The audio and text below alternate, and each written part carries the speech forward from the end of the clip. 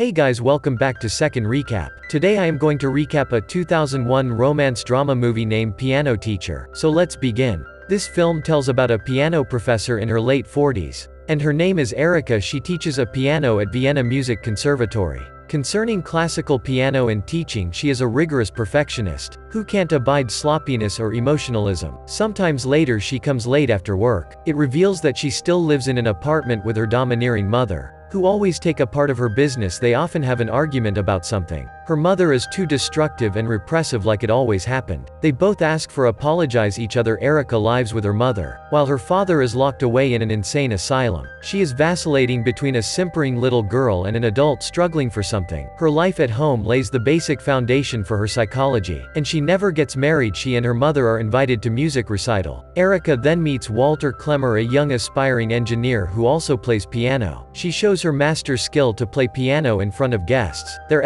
amazed by her show. When the show is over, Klemmer approaches her and kisses her hand. He expresses admiration for her talent for classical music. He begins to talk about how much he appreciates them. Erica seems interested in his knowledge about classical piano, while young people like him prefer to listen to pop or rock music. It proves that Klemmer is a 17-year-old engineering student from a bourgeois background and loves to play piano. Erica's mother approaches her and she gives her opinion about Klemmer, who seems a bit of leech and tries to take an advantage. Klemmer shows his skill in front of everyone there. He combines two classical piano compositions at once for people who never get piano education formally. Klemmer is too clever for that. Erica teaches a young geek girl, Anna. She prepares for Anna's show at the conservatory soon. In her private life, this lonely and aloof woman is caught in the crossfire of deep-seated sadomasochistic desires. Erica has some sexual hang-ups. She visits all-male porno shops after work, and watches porn in a private booth while inhaling a sperm-stained tissue. While she's teaching, Klemmer comes to meet her. He asks her to join her master's class. She replies that he should do registration first and expels him out, because he has disturbed her class. Klemmer finally joins the exam at the conservatory to be Erica's student. He shows his piano skill in front of professors. His audition impresses the other professors and they choose him. But because Klemmer chooses to join Erica's class, so her opinion is more important, but she votes against him. Erica cites his divergent interpretation of, and questions his motivations and why he wants to join this class. The result is out. Klemmer eventually becomes Erica's student at home. She sexually mutilates herself on the edge of her bathtub. The next day, when Erica is on her break time, Klemmer comes early for her class. She frankly tells him that he is not even serious about music and only wants to get attention, as Klemmer says that he wants to get her attention. And since the recital show, she is always stuck in his mind. He asks her for a walk after the lesson, but she refuses and tells him to shut his mouth. After that, Klemmer goes off to his car and brings a bag. Erica peeps him from afar as tries to follow him. It shows that Klemmer loves to play hockey. She then goes to drive-in theater and looks for a couple.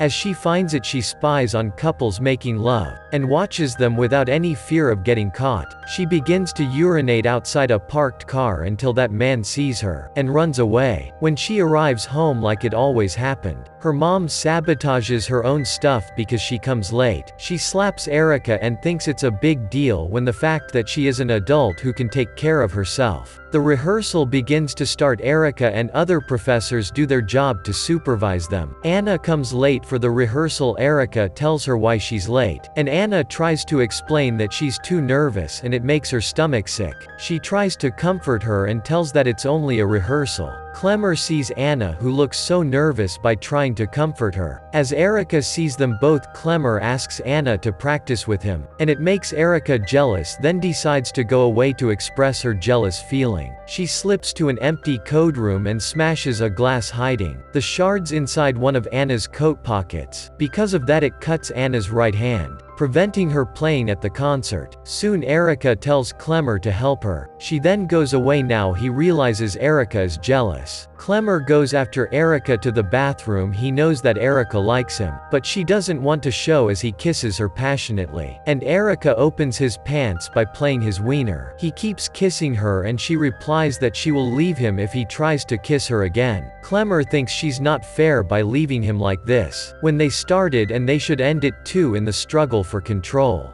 Erica informs him that she'll spell out the terms of their relationship in a letter. The following day Anna's mother comes to conservatory. She cries and tells her about Anna's condition, it's permanently damaging Anna's hands and ruining her aspirations to play at the concert. Erica is then wholly sympathetic about what happened to her, and says she will be a substitute for her for the concert. She is such a psycho. Clemmer has a class with Erica. She's so arrogant and cold to him she doesn't allow him to stare at her. He feels fooled by her after what they did yesterday. He thinks she tries to play around. She gives him a letter regarding what he can do with her. She asks him to read it alone. Then she will call him. Clemmer follows Erica to her apartment, and becomes so obsessed with her Erica forces him to go home and read the letter first. Before he meets her he doesn't want to go and keeps insisting to get into her apartment. She finally lets him and gets into her room by blocking the door with her cupboard. He can't even contain himself anymore as he tries to open her clothes, but she forces him to read the letter first. Now he gives up and follows her instruction. That letter contains sexual activity,